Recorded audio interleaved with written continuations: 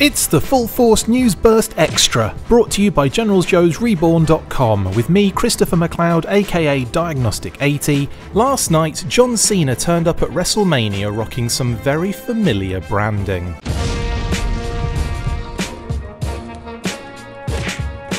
Yabba-do indeed. What an awesome surprise we had last night as John Cena walked out to WrestleMania with a group of Make-A-Wish Foundation kids. He's always had my utmost respect for that in general. The feed seemed to explode on all of our socials when viewers noticed a familiar branding being worn by the 16 times world champion. Yes, it was very evident that G.I. Joe had been the inspiration for the ring attire and was even emblazoned across the big screen with his custom card art, lots of red, white and blue stripes, as well as some fun details on the back of his shirt, like the file card and so on. Both the t-shirt and hat went up online almost immediately, and you can still order them off the WWE website, link in the description. I have to say, I love the fact they included a cross-sell style layout featuring all the different iterations of John Cena over the years. Absolute genius. Wouldn't it be awesome if John Cena were the next Sarge and was added to the roster of classified figures?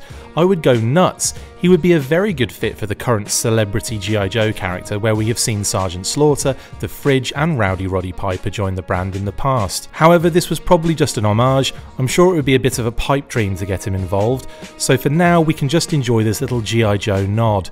Anyway, what do you guys think? Did you watch the event and see this live? Would you like to see John Cena join G.I. Joe? Who else would make for a good celebrity inclusion for the brand? Let me know in the comments below.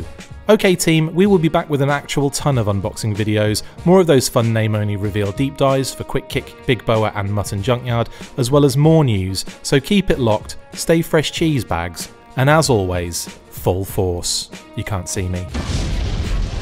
That's it for this instalment of the Full Force News Burst Extra. Thank you for watching, make sure to like, comment and subscribe. See you next time, and as always, full force.